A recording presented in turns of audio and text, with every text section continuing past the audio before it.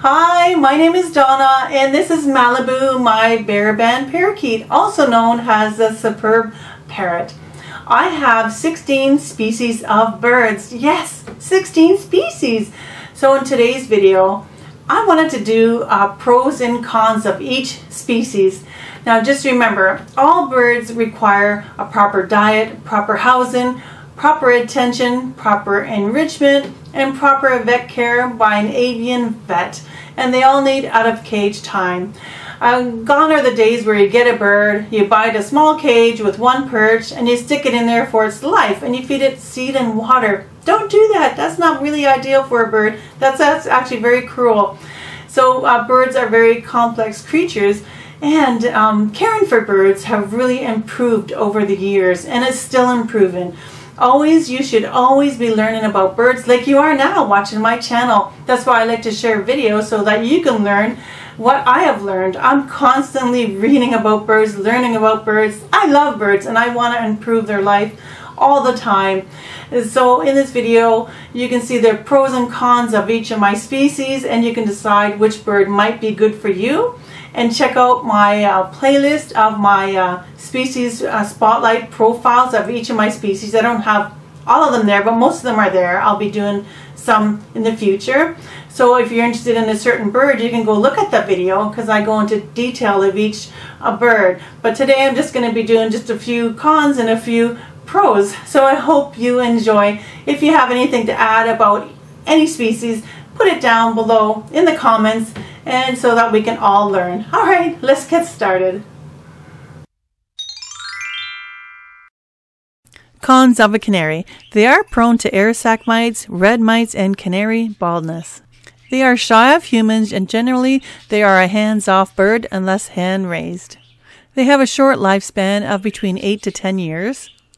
Males can fight with each other, especially if you kept them in a cage. In an aviary setting, it's much better, but they will fight during the breeding season. Some canaries can sing constantly all day long and loud, such as the Spanish timbrado. Pros of the canary. They are small, cute, they don't bite. Some of them sing beautifully. Some can be hand tame, especially if hand raised. They're not demanding. They come in 3 types of canaries: the song, color, and type canaries, and many varieties within each group. They are inexpensive to buy or adopt and readily available. Cons of a Java finch. They are hands-off, timid, and shy of humans unless they are hand-raised. It's best to keep in groups or pairs unless you have a hand-fed, friendly Java finch that you can spend plenty of time with. They are very energetic and they need a very large flight cage or out of the cage free flight time. Males may fight each other, especially if kept in a small area. Pros of a Java sparrow. They are small, cute, hardy species. They're very affordable. They don't bite. They're quiet. They have a pleasant sound. They come in various color mutations. They can mix well with other species of birds. And if hand-tamed, they make wonderful, little, loving, cuddly little pet birds. The Java finch is suited for apartments or for anyone who doesn't like a lot of noise. They are very quiet and have a pleasant song. Cons of a budgie. They constantly make noise. They're always chirping and singing. They have a short lifespan averaging 8 to 10 years. They are prone to iodine deficiencies, liver disease, fatty tumors, and scaly face mites. Budgies can be nippy, especially the females. They are very active and energetic little birds and always on the go. Pros of a budgie. Well, they are small, they're cute, they're loving, they crave attention, they're affectionate, playful, and trainable. They can learn many tricks. They have the ability to talk and mimic sounds. They come in a variety of colors and 2 sizes, the English budgie and the regular size budgie.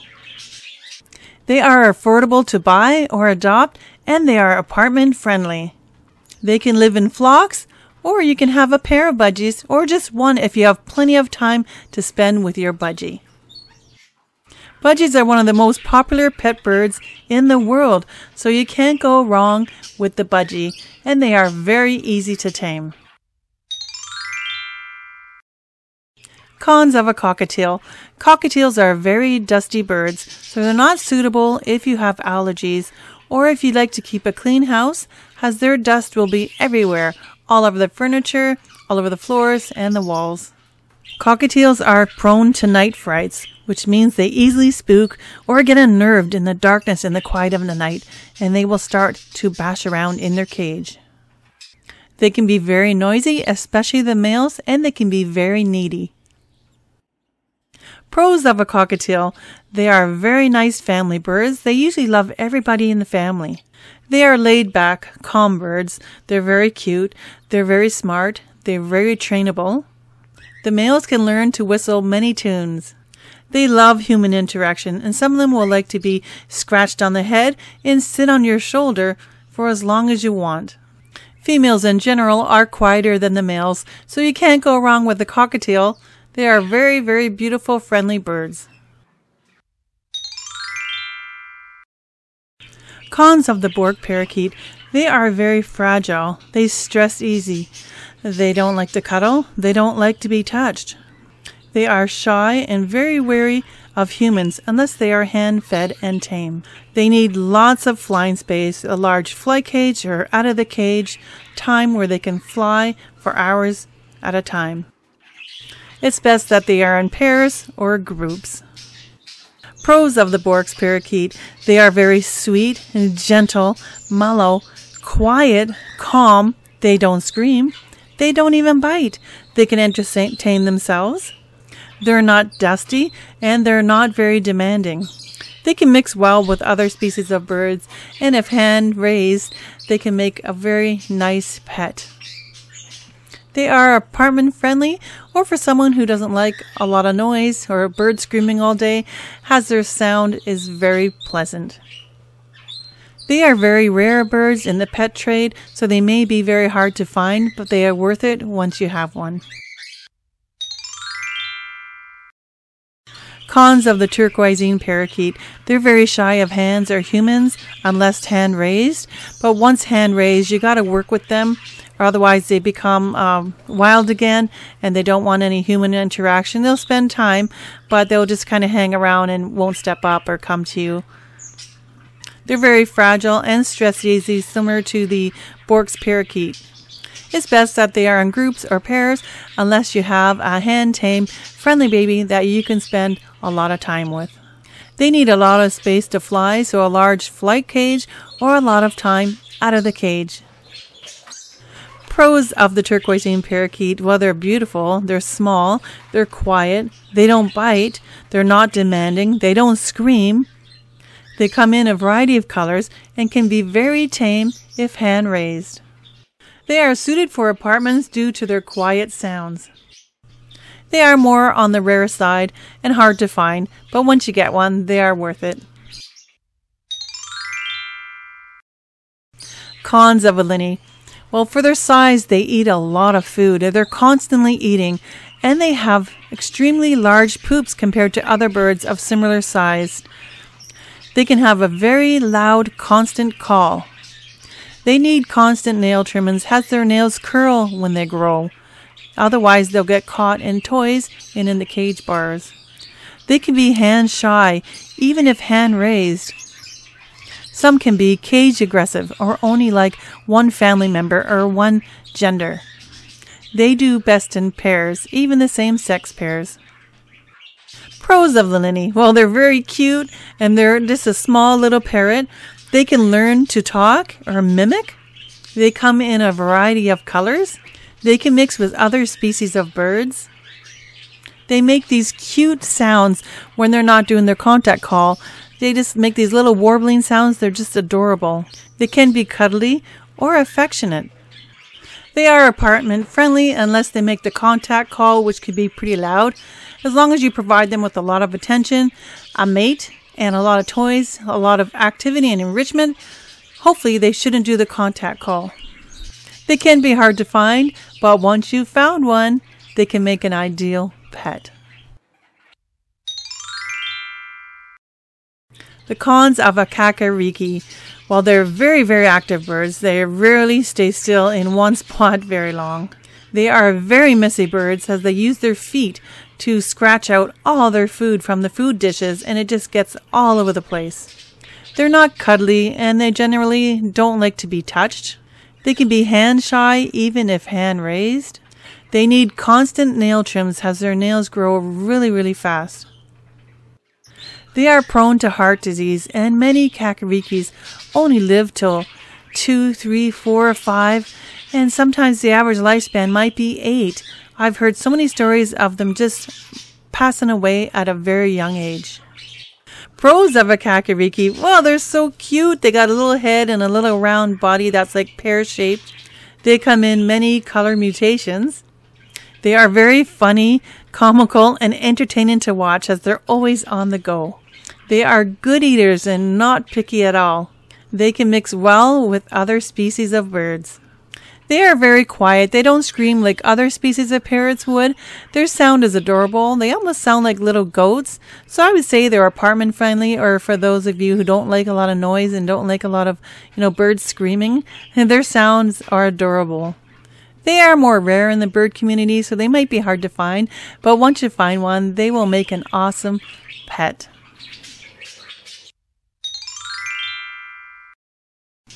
Cons of a Sierra parakeet. These birds can be very bold. They're similar to the parrot. They're like a big parrot in a small body. They can be very territorial of their cage or of another bird. They can be very nippy. They need a huge flight cage or a lot of out-of-the-time cage for flying. They don't do well with clipped wings. I don't recommend clipping any bird's wings, but I just thought I would mention this. They are very rare where I am anyways, and can be very, very hard to find. Two males may fight or even try to kill each other, so it's best if you have a male and female or one has a pet. Pros of a Sierra parakeet. Well, they're very cute. They're small. They're about the size of a budgie. And they're very quiet. They don't scream. And their sounds are very cute. They're just like little warbling sounds, similar to like a parrot. They're not destructive, as their beaks are so small. Their beaks are actually rounded at the end, so even if they bit you, you don't even feel it. They don't even draw blood, they just kind of pinch you. They mix well with other species. Mine loves my cockatiels. They get along very well with my other birds. They are apartment friendly, or for someone who doesn't like a loud bird, as they don't scream. They just make really small, cute little relaxing sounds. The Sierra parakeet is a neat little bird to have in your family, as they like every member in the family. They're not really a bird that will like one member of the family. They like everybody. Cons of a lovebird. They can be aggressive with other birds. They can also be biters, and they can be very noisy. And they do need attention or crave attention. Lovebirds are prone to ear infections, yeast infections, vitamin A, and calcium deficiencies. They are also prone to polyfolliculosis. It's when two or more feathers will grow out of the same follicle. It's very painful, and your lovebird will bite or pull its feathers out. Pros of the lovebird. Well, they're really cute, they're small, they're playful, they're entertaining, and they're trainable. They can also learn to mimic some sounds and a few words. They are very friendly birds, and they can like every family member. They have great personalities and love to be cuddled and petted, and will sit on you, sit on your shoulder, on your head. A hand-raised lovebird would make an awesome pet. They're pretty common in the pet bird trade, so they can be easily found. Cons of the Lorikeet. Well, the Lorikeet has a very different diet than other parrots.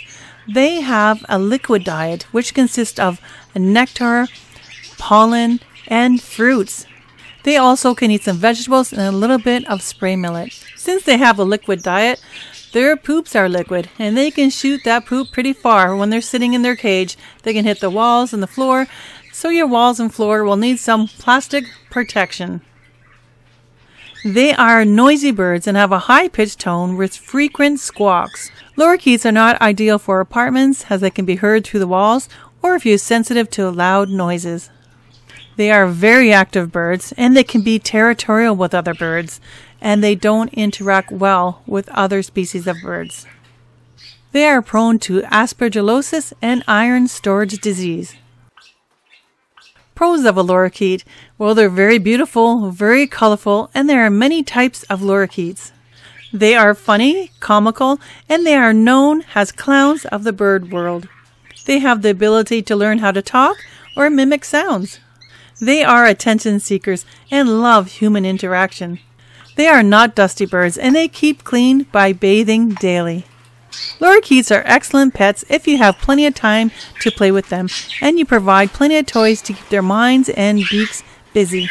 They need a large flight cage and plenty of out-of-cage playtime. Cons of a Senegal parrot. Senegals are known to be a one-person or one-gender bird. They may attack other family members or anyone they don't like. They can be aggressive and very moody. They're not considered cuddly birds, but some might appreciate a pet on the head. They have a loud, high-pitched call. They can be expensive to buy or to adopt. They are prone to aspergillosis. They can be destructive, and they need a lot of toys to chew, or they can chew your house down. The lifespan could be anywhere between 30 to 50 years. They don't mix well with other species of birds, so it's best to keep them separate. Pros of a Senegal parrot. Well, they're very small, compact parrots. They're very cute. They can be loving and playful, especially if they pick you as their partner. They are very intelligent, and they can learn some tricks. They have the ability to learn some words and to mimic some sounds. They are mostly quiet throughout the day. They like to do beeps, whistles, some clicks. They are suitable for apartments, or if you don't like a lot of noise coming from a bird. They're generally quiet and hardly do the contact call. Cons of a plum-headed parakeet. They're not considered cuddly birds and don't like to be touched. They are flighty birds. They spook easily. They go through a bluffing stage when they are young, which means they bite and they're very aggressive and all that, but that all changes once that passes and they become sweet birds. They can be standoffish with strangers until they get to know them. They are very active birds, so they need a huge flight cage or an aviary, or at least 3 hours out of the cage playtime. Pros of the plum-headed parakeet. While they are more quiet than other species such as the ringneck, they're less aggressive and less possessive than other species of birds. They get along with other species of birds. They are less demanding than other birds. They're gentle, they're social, they can be affectionate, they're very trainable, they can learn to speak and mimic sounds. They are good eaters and will eat anything that you offer them. They can be expensive to purchase or adopt as they're very rare in the bird community.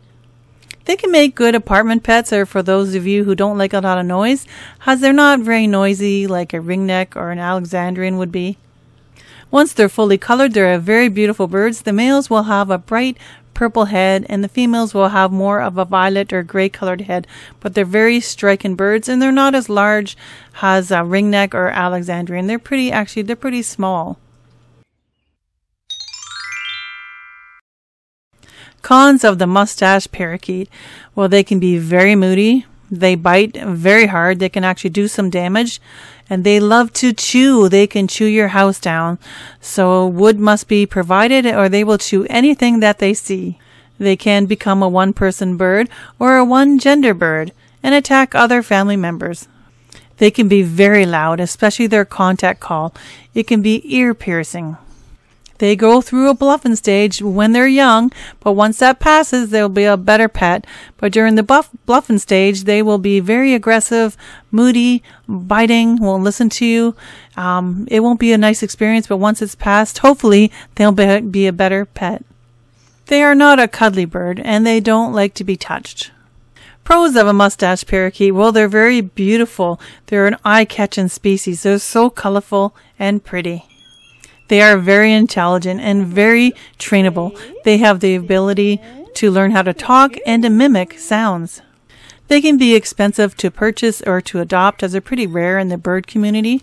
If they pick you as your person, they can be an awesome pet. You'll be able to get them to step up, to sit with you, and you can play with them and train them. Cons of the Barraband Parakeet. They are not cuddly and they don't like to be touched, and they can be phobic at times. They are very flighty and very active, so they need a very large flight cage, aviary, or several hours out of the cage. Pros of the Barraband Parakeet, well, they're very beautiful. They have a long, slender tail. Their beaks are really small, and they don't really bite. And if they were to bite, it's not going to hurt you, as they don't have a lot of power in their beaks. It's very small. They'll just basically pinch you. You won't have to go get a bandage or go get stitches or anything like that. Barrabands are on the quiet side. They do make noise, but it's not as loud as other species, and they have the ability to learn how to talk and to mimic sounds. They can mix well with other species. They can be expensive to purchase or to adopt, as they're very rare in the bird community. If you want a gentle bird that's very active and entertaining to watch, that you can interact with occasionally, then a Barraband Parakeet might be for you. Cons of an Australian King Parrot. King Parrots can stress easily. They're not cuddly birds and they really don't like to be touched. They require a huge cage or aviary and at least 3 or 4 hours out of the cage for exercise and mental stimulation. Pros of the King Parrot. They're a very gentle bird. They don't even bite. Even when they try, their beak is so small it doesn't even hurt you. They just kind of tickle you. They're on the quiet side. They're very acrobatic. They can learn to talk and mimic sounds. They are very needy and they seek attention. They are not dusty birds and they don't even have an odor. If you want a fun-loving bird, a king parrot might be the one for you. They are on the quieter side, but they do make a lot of noise, and sometimes they can make noise all day, so I don't recommend them for apartment life or if you don't like a lot of noise. Ready? Ready? Ready? Want to sing? Ready? Sing? I'm a green pickle. I'm a green pickle. Yes, good boy. I hope this video has helped you in deciding on which kind of bird that you would like to get in the future. Check out my video on the screen of my species spotlight videos. Each species I go into depth about those birds, so that will help you a lot more than today's video.